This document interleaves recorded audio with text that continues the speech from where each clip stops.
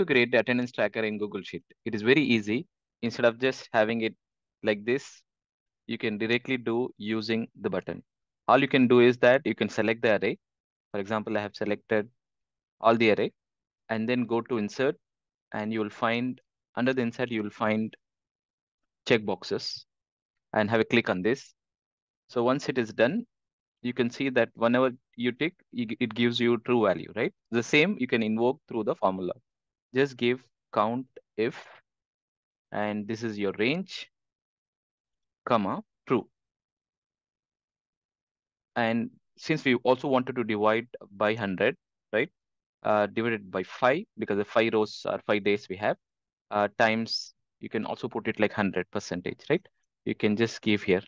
So it is created, and then you can drag it. That's it. And whenever you change the value, automatically it will get updated. You can see here, and any value